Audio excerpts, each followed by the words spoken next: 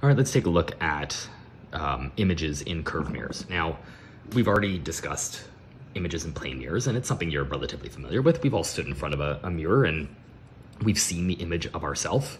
We know that it's, it's about the same size. It's on the other side of the mirror. It's upright. It's not like you're standing on your head, although it does have what's called lateral inversion. So your left seems like it's your right and your right seems like it's left.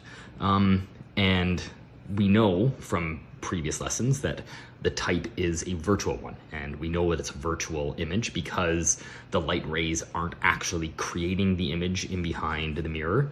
It's not like light can pass through the mirror and through the wall and create an image there. It's virtual. It's a trick of the light. Okay, but in a curved mirror, we're going to see that things don't always work the same, right? Depending on where we place our object, our image is going to move around. So we're going to keep this simple. I'm going to show you one example, and then you'll have the opportunity to kind of play around and move your object around to different places in front of the mirror and see what actually happens. So we have on the page here is we have a curved mirror. So this is the front of the mirror. So this is in behind. We've got our vertex here where the principal axis meets the mirror. We have our focal point, and then we have our center of curvature. And a reminder, the center of curvature is the center of the sphere if that mirror had been drawn out in a full circle. And then the focal point is exactly halfway between the vertex and the center of curvature.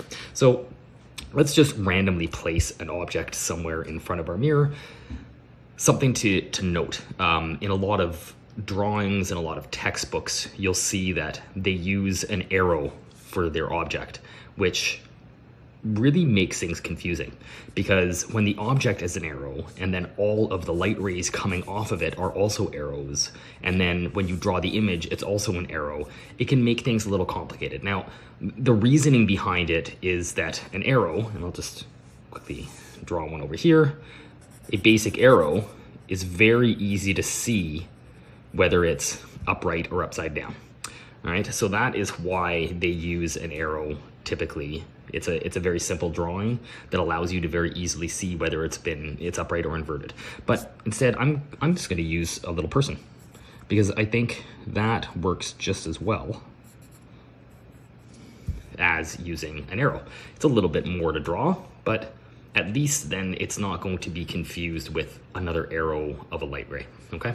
All right, so we are going to use light rays to try to determine where the image of this object is. Now, what we've learned before is when we're trying to find the image of an object, you draw light rays from it, and then where those light rays meet is where the image will occur. And if you have a complicated object, like a person, for example, you're going to have to use more than one point on the object.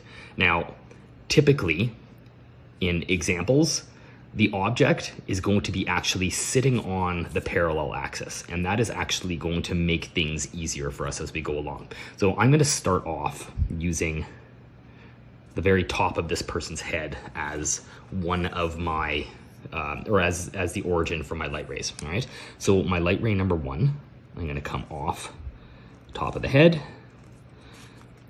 and as always, make sure we have we indicate our direction of travel for the arrow, for the light ray. It's going to bounce off through the focus. So this is principal ray number one. If it starts parallel, it will bounce back through the focus. And notice I'm making this nice and long, extending it far out, because we don't know where this image is going to end up. The image can end up here. The image could end up over here. We don't know. All right. So we'll start off with that. Now, the second ray, the second ray of the four principal rays was going through the center of curvature. So let's do that.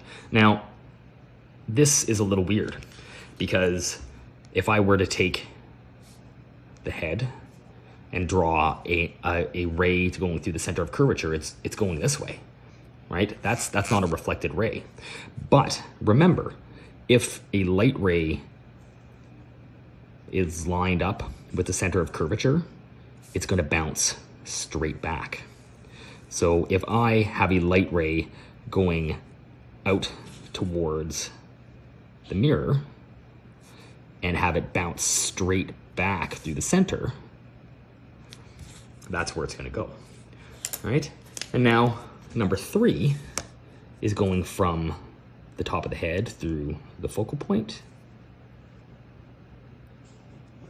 And it's going to go down here. So if we take a light ray going through the focal point, and as always, make sure we have our direction there, and it comes back parallel, we get something like that. Now, here's where things get potentially a little bit annoying. This is not a perfect mirror. It is not a perfect curve. So our light rays don't all end up meeting up in the exact same spot. You can see we've got a cross over here, we've got a cross over here, we've got a cross over here. But they're all relatively close together, and they're close enough that we can approximate where those light rays will meet. And where those light rays meet is where the image will be. Well, we are starting from the tip of the head, so we're going to say the tip of the head is right here. Now the question is, where does the rest of the body go? Right? Is the person going to be standing this way?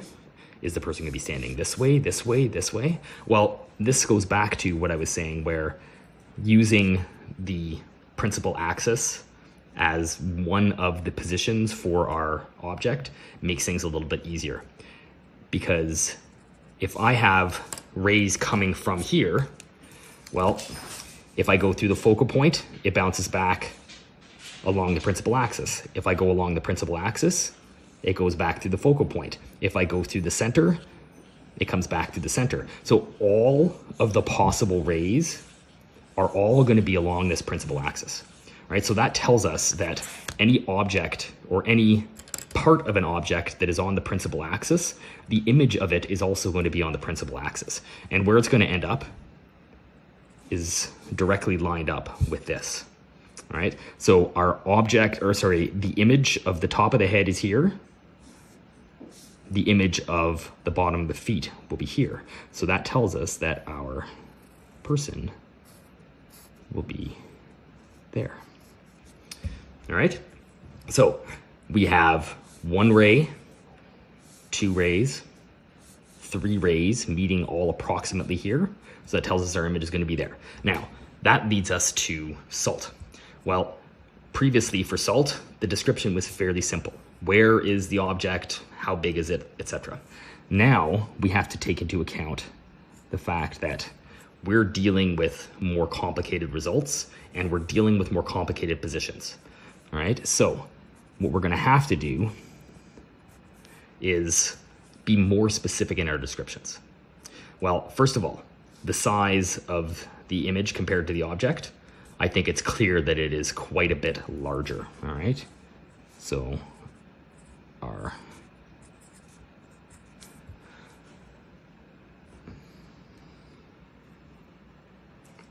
all right, let me just move this down so you can actually see it.